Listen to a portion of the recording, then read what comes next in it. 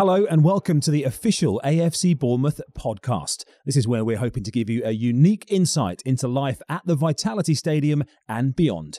I'm Chris Temple, match commentator on the Cherries for BBC Radio Solent and AFCB TV. And alongside me for this episode, I'm delighted to be reunited with my partner in crime from our former life on the preview show, Zoe Rundle. Zoe, hi. Hello, Chris. It's lovely to be back alongside you. Have you been coping okay without having to listen to me ramble on every Friday on the preview show? Do you know, it's been a lot's changed since we were doing the preview show last year. You know, a lot of different players come in, players going, different league, different manager, of course. Absolutely. And of course, most recently, fans back in as well. Fans back in. How good was it? I mean, as we're recording this, that game against Huddersfield was just a few days ago, but it was absolutely brilliant. And that performance, it had everything. It had individual goals, it had team goals, it had a clean sheet, debuts, and of course, the fans. What more could you ask for? And it's surprising how much noise, a small amount of... It was only 1,200 for the first game, of course, going up from there, but how much noise they can make. And to be honest, watching back the highlights on AFCB TV, you actually wouldn't know it wasn't a full stadium, would you, for the roar when the goals went in? Yeah, I mean, the fans, they were brilliant. And for them, it must have been such an amazing moment because we've been so lucky that we've been able to go to games over the last few months. And for them to be back in the stadium and to be back at home is amazing. And as we said, what a performance they had. I don't know about you, but I got some goosebumps when the team came out to the reception they got as well in the first game back for sure, when it was, I guess, us remembering what it was like. And I've got to say, on the radio, it just makes such a huge difference as well to have a bit of a soundtrack in the background.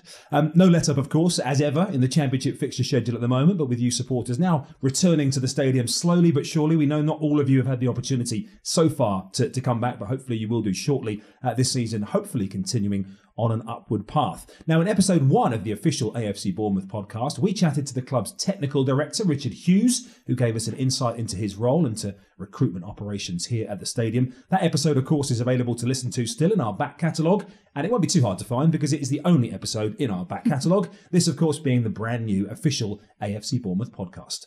Today, in episode 2, we're delighted to be able to take you inside the dressing room.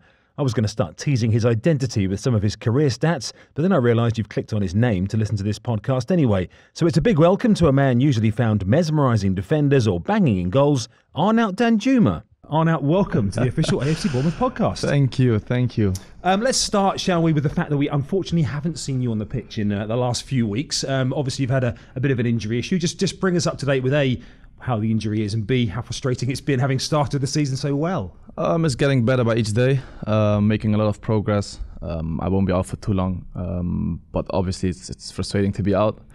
Although we've been winning games, so that makes me happy. Obviously, we need to stay at the top of the table.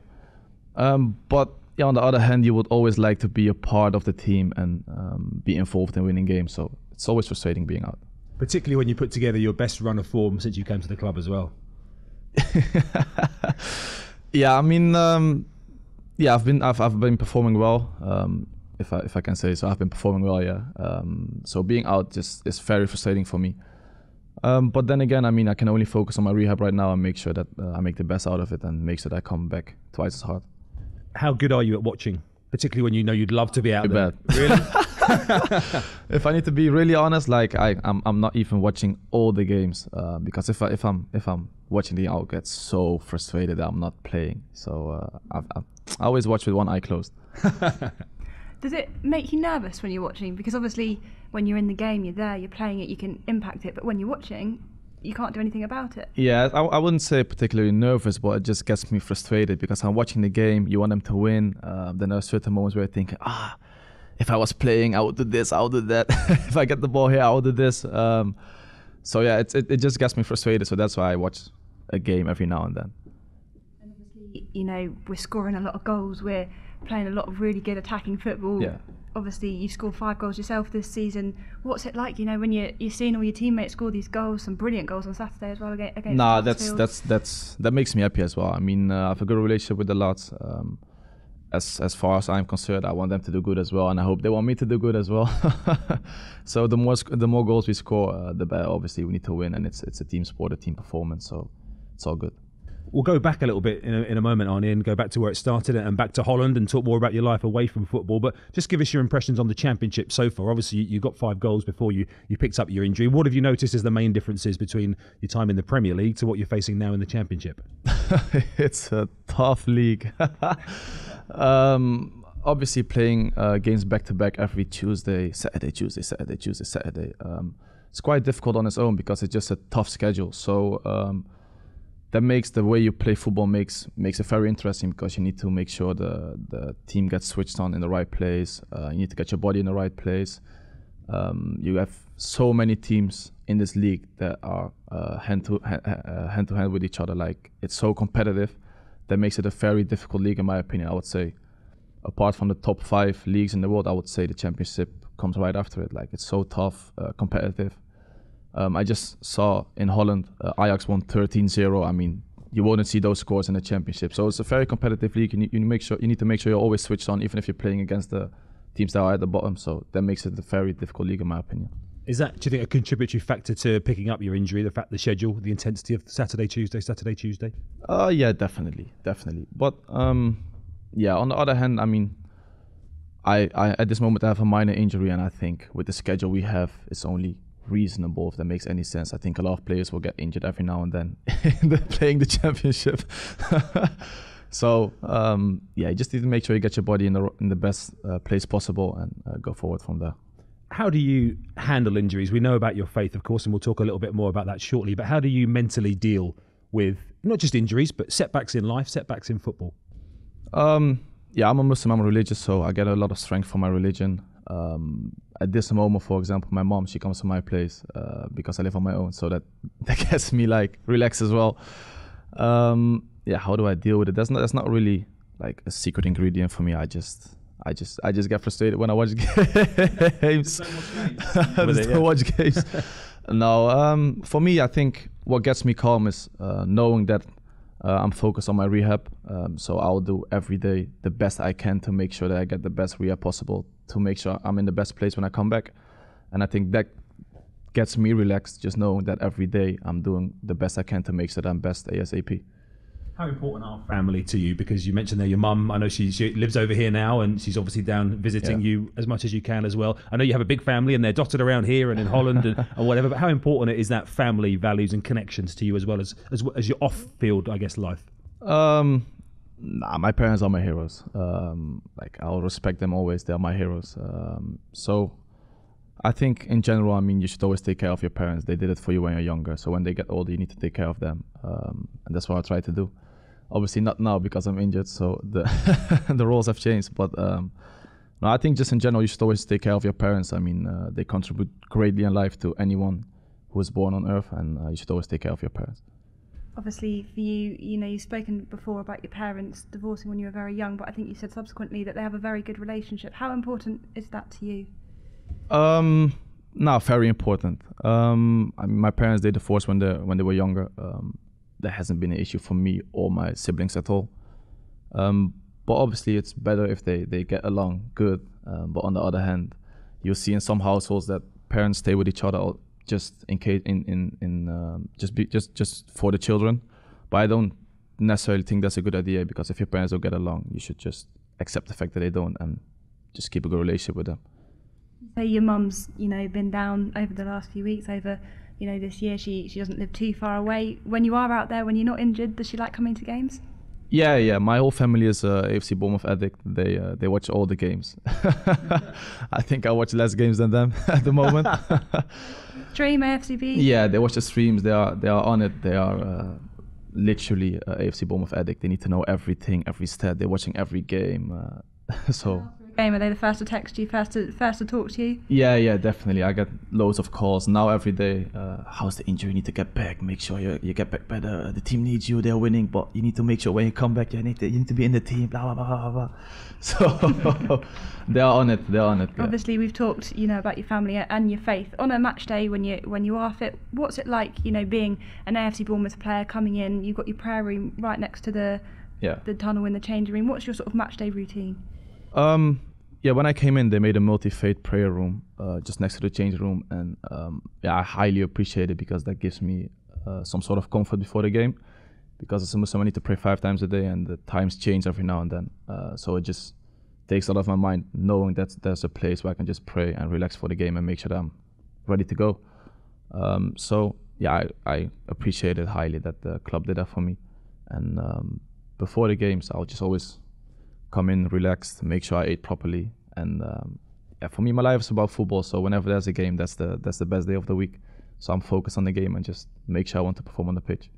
I heard you say, Arnie, in a previous podcast I was listening to when preparing for this, that Bournemouth have been the best club in your career for accommodating your faith and making you settle in from that point of view. Yeah, 100%. I mean, throughout my career, there's no other club than Bournemouth that took care of me to the extent they have been doing. So that's why. Give us an idea of some of the things they did for you when you came to accommodate you. Obviously, as well as the prayer room you mentioned. Obviously the prayer room, but besides that, when I came in, Zaina was working at the time, so she sorted praying mat for me out. They have a different prayer room at the training ground. It's not only in the stadium. The food they made for me is halal as well, so they have been doing loads for me. Yeah.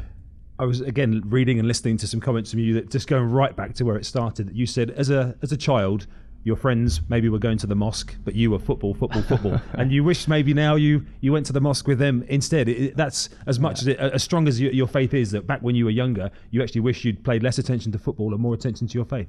Yeah, definitely. Because as I grew up, my faith became more important for me. But obviously, football is my life, so being religious takes a bit of pressure off me as well. Because literally, my life is based around football. So yeah, I think when I was younger, if I would focus a bit more on my religion, I would be a bit further in my religion now. But obviously, when I became older, I got more interested, and I wasn't that interested when I was young.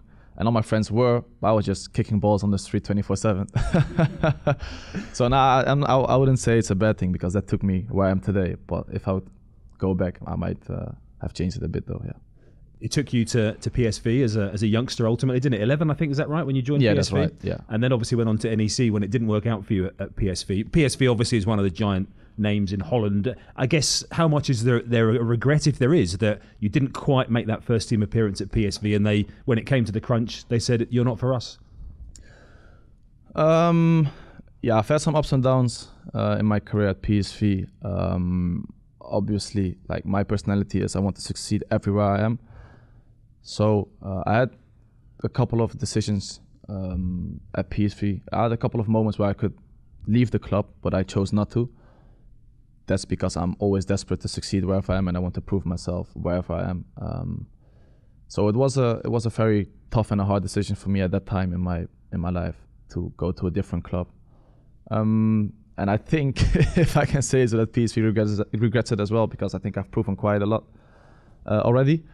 But for me, there are no regrets with leaving PSV. I mean, they've done good for me as well. It was a great time in my life, and I'm really grateful for the period of them taking care of me in my life. But there are no regrets for me. I mean, I went to NEC and obviously had a great 2 years, and they contributed great to my career as well.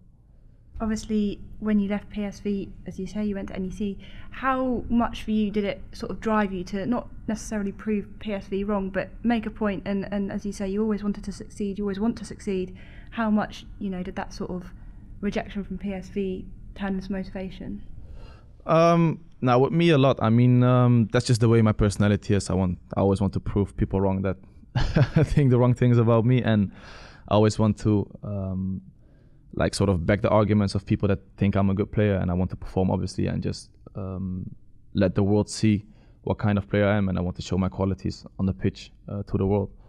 So obviously PSV, not having the faith in me reaching the first team, that just gave me a stronger motivation and making sure that I would succeed in football and prove them wrong. Yeah, obviously. As Chris said, you joined PSV aged 11. How difficult was it to then acclimatise, if at all, to a different club, because you'd been there for so many years, and all of a sudden you're moving and it's a different environment, a different setup?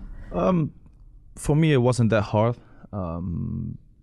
Because as I said, my life is about football. So wherever I go, I'm focused on football, playing football, making sure I perform, making sure I put the best performance on the pitch.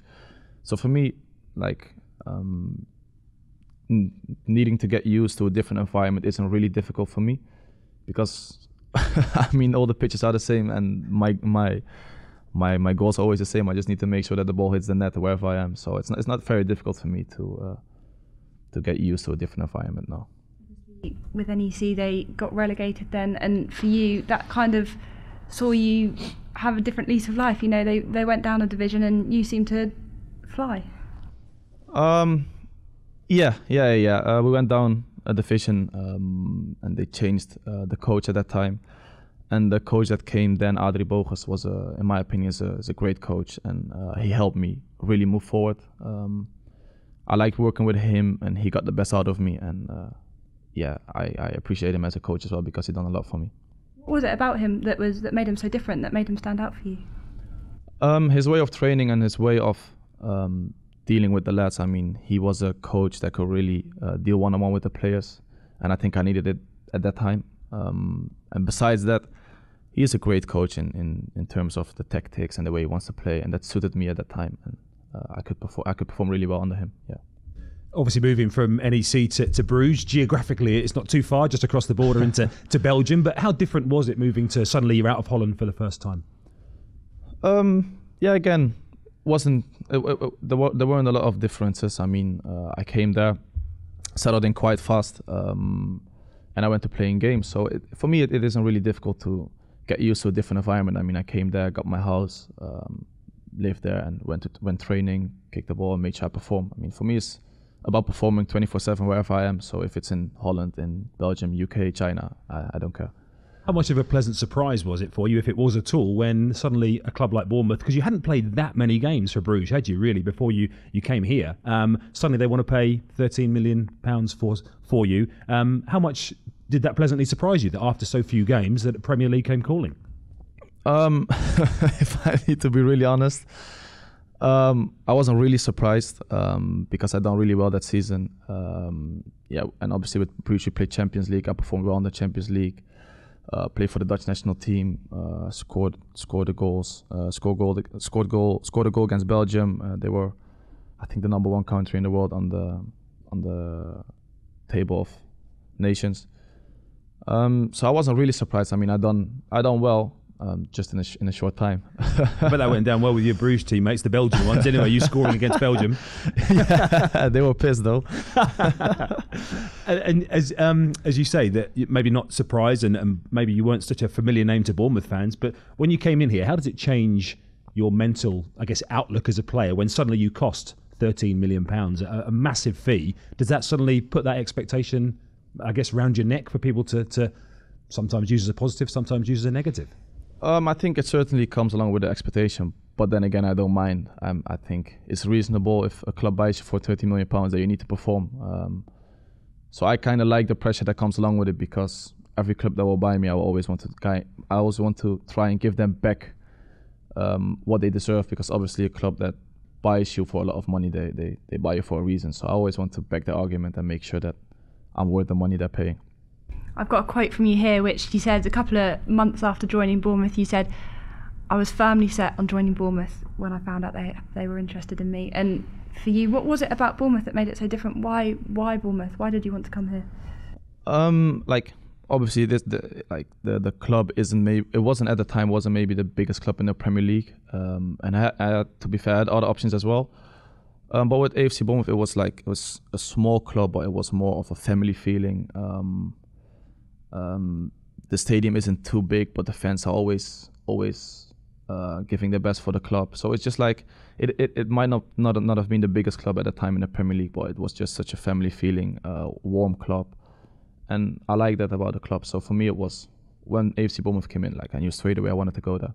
Did you speak to Nathan Ake before you joined? Obviously, being international teammates. Yeah, 100%. And he gave me a heads up. He was like, "Yeah, whatever your feeling is and the way you're thinking about the club, that is a warm club. It's like a family environment." He's like, "Yeah, I can back that. And if you come here, you'll get the same feeling as me. It's a good club."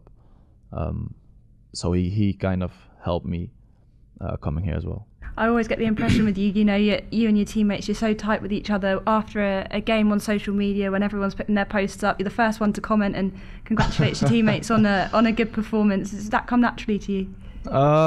Yeah, we have some great guys in the team, and for me, I think the better you are with your teammates off the pitch, the better you'll perform on the pitch. I mean, you're 24/7 with each other, and in the end, I mean, you need to do it with the lads in the changing room. So I think it's better to have a good relationship with them, because you'll perform better on the pitch as well, and it comes natural as well. I mean, I'm on and off the pitch. I'm good with the lads, and it's good that it comes natural. Make sure you perform with them better on the pitch. We know you had to wait a little while for your debut, obviously after you signed with a little bit of an injury, but you made your debut at Burton on a Wednesday night in the League Cup when you lost to a lower division team. The floodlights kept going out as well. You've just come from a team that's playing in the Champions League. Honestly, as you sat there watching the floodlights go out, are you thinking, what on earth am I doing here? What's happening? I was thinking I need to leave the club now. No, I can remember that game, yeah. We should have won, to be honest. So I was pissed because it wasn't the best debut.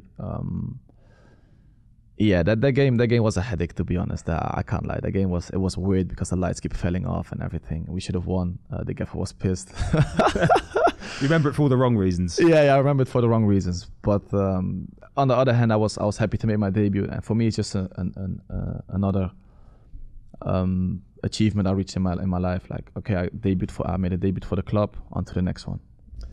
Only 6 starts, unfortunately, in the Premier League last season for you with injuries. You were out from early December to the restart. You came back briefly and then you missed the run-in as well. How much of a difference do you think you could have made if you'd been fitter last season? Do you think you could have... I mean, it sounds a horrible question to put to you, but could it have been the difference between staying up and going down? Nah, it's not a horrible question at all. Like, I think if I could have played more games, I think we would have stayed in the Premier League, if I need to be honest. I think I could have contributed a lot to the team. And I think if I played more games, we would have stayed in the Premier League. That's my opinion. Just before Zoe comes in, how hard was it for you to watch, particularly having come back in the restart and things weren't going well in restart, and then it just couldn't quite get going, could it? And it went to the wire, but you said you're not good at watching games. That must have been the hardest ever spell to watch games.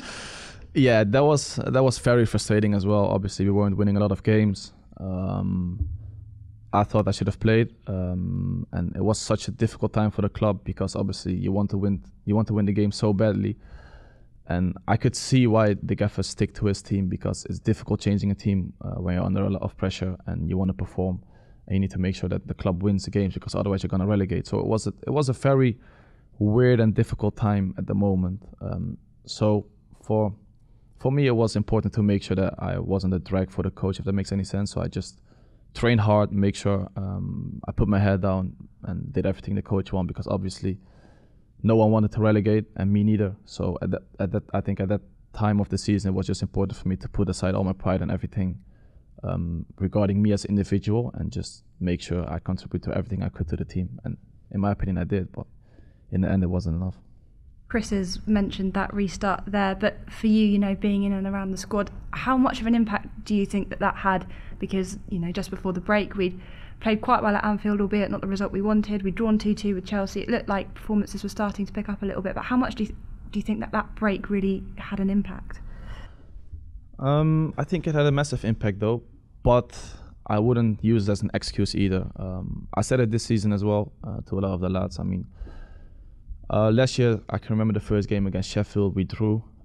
I think we should have won that game. And there were so many games that we played in the Premier League which we should have won or we shouldn't have lost. I mean, if you can't win, you just need to make sure you don't lose, because it will get you a point. And in the beginning of the season, it seems like, it's just a point, or it's just, you'll get it right at the end of the season. But in my opinion, you should be on it and every game at the first game of the season. So when this season started, the new season started, and I knew I was going to play. So before I went out, I made sure the lads knew, even this season, from the very first game, we need to make sure that we get all the points, because the points you're winning at the beginning of the season might be the ones that will take you to the Premier League at the end of the season. And we've seen just how tight it is at the top of that championship. So, going into the start of the season with that in the forefront of your mind, it's so important, isn't it, to pick up every single point that you can? Yeah, 100%. You need to pick up every single point you can. I mean, in the end of the season, it might be that point you needed to go to the Premier League. And I've seen it in my career already be relegated with NEC on 1 point too less. And obviously, we relegated with Bournemouth, and that was tight as well. So it's a good life lesson learned for me, and I just need to make sure it doesn't happen again in my career. How hard for a player like you, and I think of similar players in the team like David Brooks and others, how hard is it to be consistent? How hard is it to be the flair player, making things happen every single week?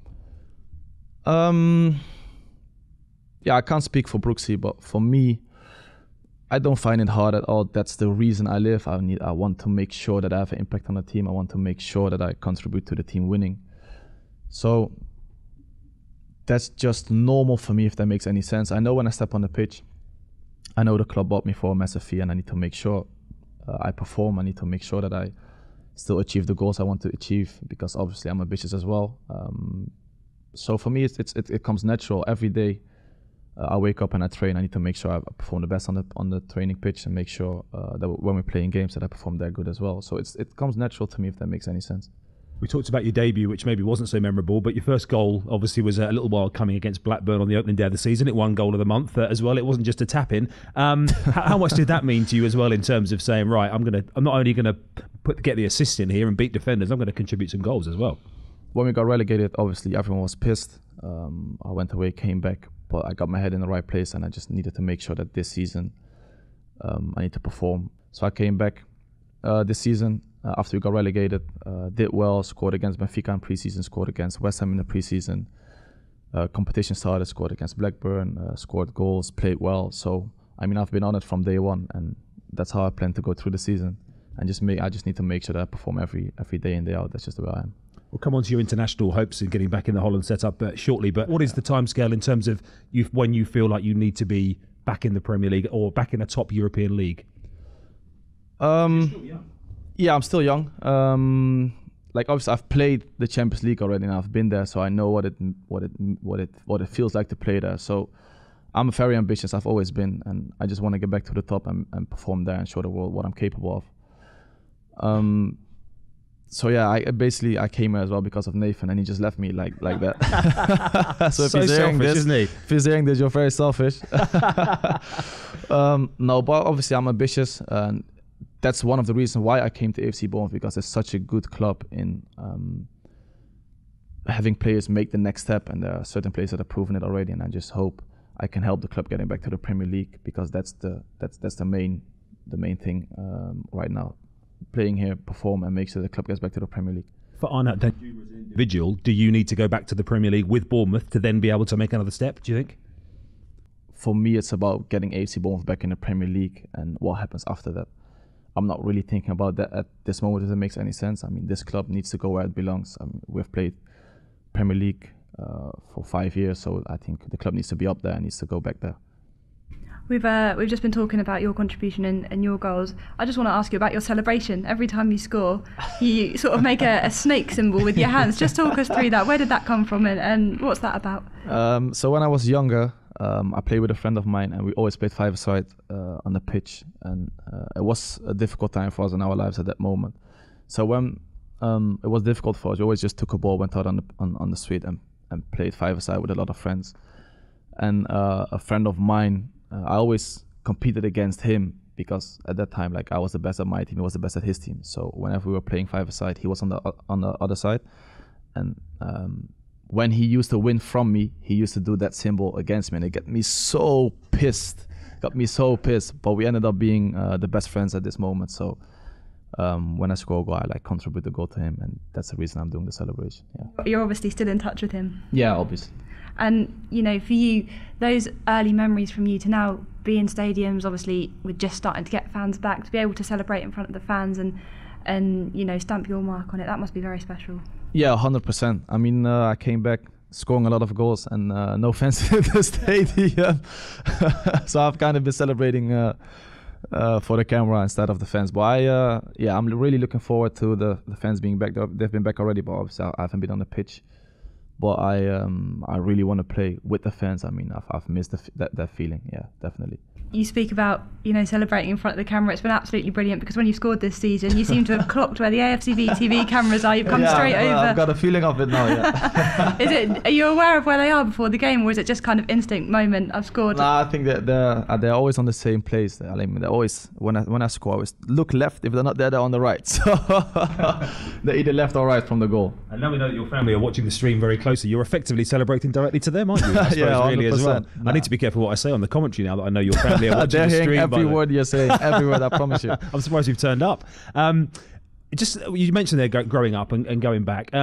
We know you've spoken about it quite a lot before, and I know you've said every single interview people ask you about the start. In terms of how your start compared to where you are now, do you feel like you had to overcome a lot when you got started, even getting as far as FC Urs, your first team, or getting to PSV, in terms of your life away from football?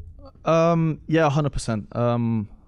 I've had to overcome a lot, but then again, I think like the strongest soldiers overcome the strongest battles. So I don't necessarily see it as a burden. I see it more as a blessing, in my opinion, because it made me the person who I am today, and because I need to overcome a lot of things. I mean, that made me stronger today, and I think it's only good that through life you go through a lot, because that makes you stronger, and that makes sure like I'm mentally prepared for whatever comes my way.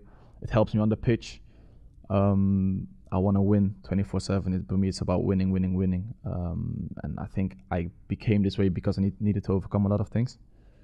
Do you think you got treated differently when you were maybe younger because of maybe the background or some of the things that you had going on in your family? I've read some comments about you having to get the train or getting a lift to training where everybody else was driving flashy cars. Do you think you got treated differently? 100%, without a doubt. Is it fair? No. Did I need to get along with it and get the best out of it? Yes. I mean, life is unfair for whatever reason, and I've always been that way. I mean, I know life is unfair, but instead of sitting in the sofa and just watching a lot of series, I think I can better stand up and make sure I made the best of my life. And you say now that a lot of the things you do to help other people and to inspire other people are because maybe you felt like you didn't get as much help from certain people, maybe in the footballing world when you were growing up, as you felt like you should have done. Yeah, definitely. I mean, I appreciate life because I needed to go through a lot of things that changed my view on the world, and it changed my perspective. So wherever I am in my life, I always try to help other people as well. I mean, even if I say it myself, there are a lot of things that I do off the pitch. Try to help other people where no one knows about, because I kind of never tell anyone, because I feel that it's for the wrong reasons. I mean, I can go on this podcast and tell all the good things I've been doing, but then I'll just do it to get myself hyped, and that's not the reason I've been doing. I generally want to help other people and make sure they get set in life as well. And of course, people assume that with status and with money and being a top-level footballer, that life is rosy and life is everything that you see on social media. But of course, it isn't, and every player has their problems, either football, injuries, whatever. Is that a misconception, that because everybody is a person, that if you have money and you have status, that you don't have any problems? No, that's a very wrong statement, 100%. I mean, in my opinion, materialistic things, money, cars, everything, you can name it. There's no end to it. I mean, if that's your life and goal, you'll end up on a road which has no end. There's no light at the end of the tunnel if you chase cars or you chase money, because there'll always be more money. If you have $1 million, you want $2 million. If you have $2 million, you want $1 billion. So for me, it's about making sure what you appreciate in life, and that will keep you on the right path, definitely. In terms of your background, obviously it was tough for you at times when you were growing up. Does that help keep you grounded now? Yeah, definitely. Yeah, because what I've went through changed my perspective and the way I see things in life. That keeps me definitely grounded now, and appreciate a lot of things in life which I didn't used to appreciate, if that makes any sense. So definitely my view has changed since I'm younger, and that helps me at this time in my life as well. Do you ever sort of, think back to those times and you see yourself now, you're out there, you've been playing in the Premier League, you're obviously playing in the Championship this season. That must make you feel immensely proud, seeing where you've come from and where you are now. Yes and no. It makes me proud because I always appreciate where I am at life. But then again, as I said, I'm very ambitious, very, very, very ambitious. I play for the Dutch national team, which still burdens me because I didn't have a great season last year. So I'm desperate of getting back there as well, and I'm doing everything I can on the pitch. And I'm confident I'll get back there. I played Champions League. I want to go back there as well. Last year I didn't perform for the club as I think I could. Not necessarily because I couldn't, but yeah, the injuries just set me back. So I would say yes and no. I mean, I'm still very ambitious. I'm grateful and I'm thankful where I'm now. I'm at a good place. I'm at a good club, a good league to show myself in. We have a great staff, one of the best staff I've worked in my life, and that's no lie. So I'm in a great place. But then again, I'm so ambitious and there's so much I want to achieve. So I'm definitely not done yet.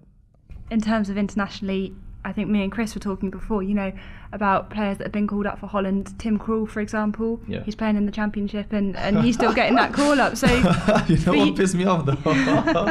So that same week when he got called up, I scored a goal against him, so why am I not getting called? So you should have been called up. But for you, seeing Tim Krul getting called up and playing in the same league as him, it obviously goes to show that the Holland scouts are watching the game. To be fair, I was buzzing that he got called up because that means they're watching the league, and I think they should, because the Championship is definitely tougher than the Dutch league. I mean, there's no comparison. If any club wins here 13-0 or 6-0, I'm quitting. The league is so much better in so many ways, so much tougher, so much difficult. So I'm happy that they are watching the league. Obviously, I'm just not happy that they haven't called me up yet. The fans will be slightly worried hearing that if Bournemouth tonk somebody, you're going to quit, because they scored 5 against Huddersfield. So the form you're in at the minute as a team, they're going to be a bit worried you're off. You mentioned the Holland situation there, obviously. Did you have a tough choice between Holland and Nigeria, or was it a straightforward one? Because obviously you left Nigeria when you were very young, but your mum is Nigerian. Yeah, my mum was Nigerian, but I've always been in charge of my own choice. There's no family pressure. There's no pressure at all. They always told me, choose where your heart belongs. And at the moment when I could play for Holland, I was more than happy to play for Holland, and I'm still more than happy to play for Holland. Obviously, if I need to be honest, I think the rules has changed. If you have one cap, you can still switch, and there will be a certain time in my career where I might need to make a choice and change scenery, if that makes any sense. But at this moment, knowing that they called up Tim Krul, they're watching the league, I'll just need to make sure I do well, and I'm confident I'll get back in there 100%. We're pretty much out of time, Arnie, but we have got a couple of quick fire fans questions, so these are nice, short, sharp ones. Yeah. I'll give you the first one. Would you rather play alongside a prime Lionel Messi or prime Cristiano Ronaldo? Ronaldo. Okay. That answers that one. What is your favourite position on the pitch? That one's from Danny Whitelock. I would say left winger, but I don't mind playing at top as well, number 10 or a bit more to the right. I don't mind. But if I would say a favourite position, that would be left wing, definitely. Oliver Reed, we've already asked you a question about the goal celebration. Cheryl on Twitter wants to know, what is the best goal you've scored in your career? The best goal, I would say the goal against Atletico Madrid, or the goal with the Dutch national team against Belgium, but maybe the goal with AFC Bournemouth against Blackburn. Well saved. You got some angry faces over this, so I need to mention that.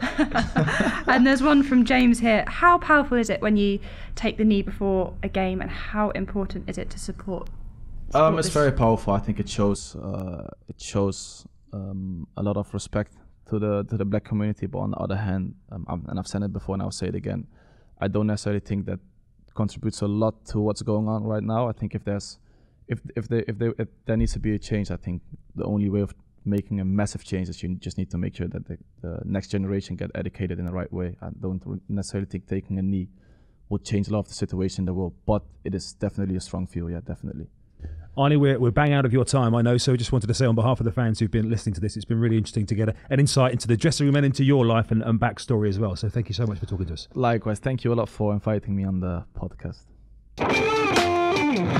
Well, Zoe, how good was that to be taken inside the dressing room, just to get a view on the current situation, obviously the frustrations of Arnie's injuries, and of course somebody who's got really such an interesting backstory as he has and how he got here to Bournemouth in the first place. Absolutely. I mean, in episode 1 we got a perspective from, someone higher up in the club, and to go inside the dressing room now, it's a fantastic insight, and to have him for the amount of time that we did, we used to talking to players after a game or before a game in 3 or 4 minute snippets, so to have him for the best part of 45 minutes has been brilliant. I think that's one of the beauties of the official AFC Bournemouth podcast, is that we are able to get beyond those, me and you do it every single week. We do the pre-match or the post-match interviews where it's always a little bit of a rush. Players' emotions are either running high or low. There might be some mowers going off in the background. It's so good to be able to just sit down and just talk at length, isn't it, with people and just hear a little bit more about them, because often people are names on score sheets, their names on team sheets, on the back of their shirt, but actually people have such good backstories. Absolutely, and when we're talking to them after a game, we're so often talking about the game. You're not ever talking about their background or